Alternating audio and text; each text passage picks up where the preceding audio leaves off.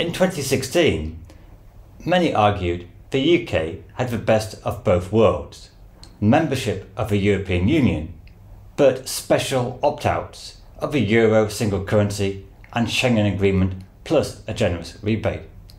However, since leaving the European Union, the UK has experienced numerous problems, a lower economic growth, lower investment and a devaluation of the pound, with some arguing GDP is around 5% less than it would have been if we'd stayed in the EU. The dismal economic outlook has led to a surge in support for rejoining the EU to the highest ever levels, with a large majority saying leaving was now wrong. But after years of tortuous Brexit negotiation, the EU almost certainly would not give the UK their former special deal.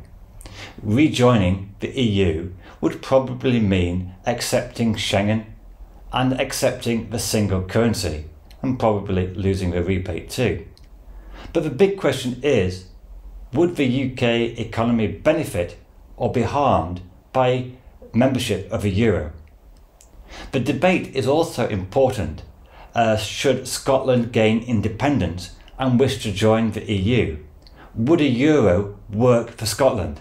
Firstly, in the euro, the UK or Scotland would lose monetary policy independence. Interest rates would be set by the ECB for the whole eurozone area, and that would not necessarily be in the best interest of the UK. They may be too high or too low. Secondly, in the euro, there is no exchange rate flexibility. The value of the pound cannot fluctuate to absorb higher inflation or falling productivity. The best illustration of the potential dangers of the single currency is the euro crisis of 2012.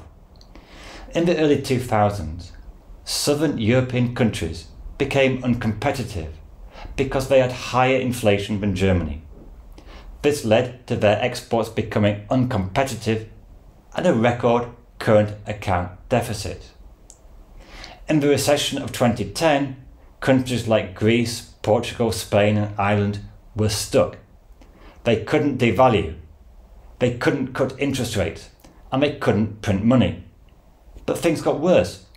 Because they had no independent central bank, bond markets became nervous about their liquidity and sold debt, causing a surge in bond yields. The response of the EU was that Greece and others should pursue a devastating austerity, higher taxes, lower spending, to try to reduce budget deficit and deal with high bond yields. But this austerity itself was self-defeating, causing an even deeper recession and falling tax revenues. As Paul Krugman said, the Greek economy collapsed, largely as a result of those very austerity measures.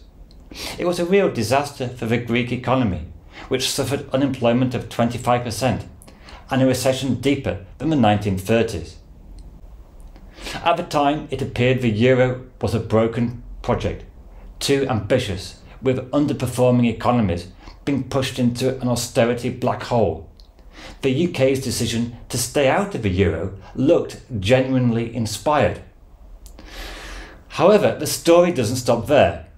Facing a euro crisis, the president of the ECB, Mario Draghi, made a speech saying that they would do whatever is necessary, which involved buying bonds to calm markets and bring bond yields down. And this reduced the pressure for spending cuts. And since 2012, you could say that forecasts of the euro's demise have proved unfulfilled, and countries which are still divergent from Germany are still keen to join. There are now 20 member countries in the euro, plus 2 who have unofficially joined. And in recent years, we can see a strong link between UK interest rates and ECB interest rates, which reflects how the economic cycles are closely linked.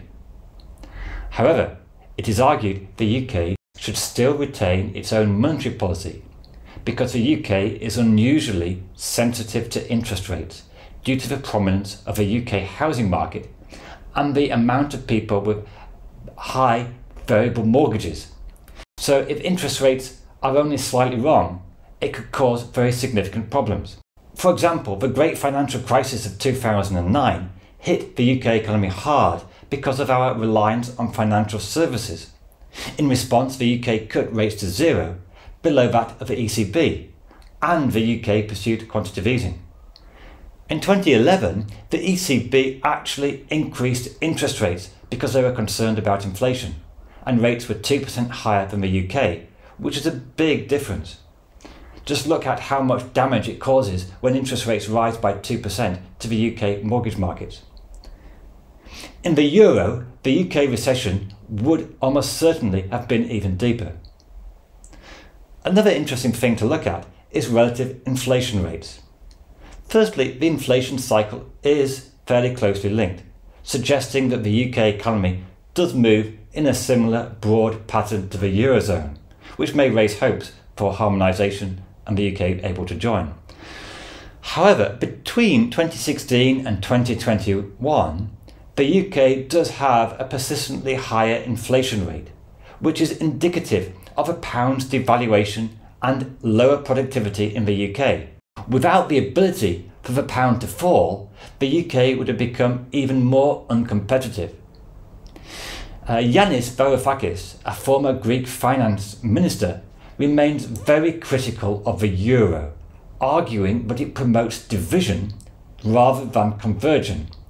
He points to poor growth amongst intra-eurozone trade and the strongest growth and convergence coming with non-euro member countries like Poland and Czech Republic. He points to big swings in the Polish zloty, which gave the economy more flexibility and an ability, ironically, to converge more closely with the German economy. But this flexibility is lost when you're in the Eurozone. Now, we could add that joining the Euro gives other economic benefits: lower transaction costs, exchange rate certainty, encouraging foreign investment into the Eurozone. Certainly for tourists, the Euro is very convenient. But for businesses, these benefits are really very minor. The UK and City of London really didn't suffer anything from being outside the Euro. Now, of course, leaving the single market is a completely different matter.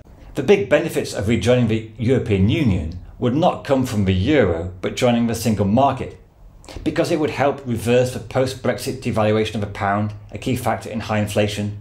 It would lead to lower import prices, cheaper food prices, and it would help reverse the UK's disastrous decline in business investment, potentially increasing labour productivity. Now, a significant political challenge of rejoining the single market would be accepting free movement of labour. However, free movement of labour would help fill in labour vacancies, improve economic growth and increase tax revenue. It would cause costs in terms of more upward pressure on the population, higher pressure on house prices and rents, which are already quite unaffordable. And the big question really is whether the government will be able to invest in areas seeing large net scale migration to improve public services. Also, since Brexit, the decline in migration from the EU has largely been offset by migration from non-EU. So overall migration may be less impacted by free movement within Europe than we think. Now, clearly there are many political issues, and the prospect of rejoining the European Union may seem a long way off. But given the underperforming economy, there's going to be strong pressure to rejoin the single market. But there's a very clear distinction between rejoining the single market and rejoining the European Union, which may entail rejoining the euro single currency. Because as an economist, I still remain somewhat sceptical that the euro would be good for the UK or Scottish economy.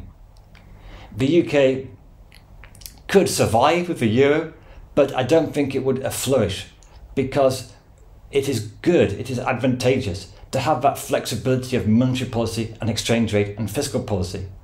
So given the economics and politics of the situation, it's very hard to see the UK ever rejoining the European Union. We've lost our special deal, but there will be an increasingly strong case for rejoining the single market, which enables us to have the main benefits of the European Union without the political costs, the political problems I should say, and also rejoining the euro.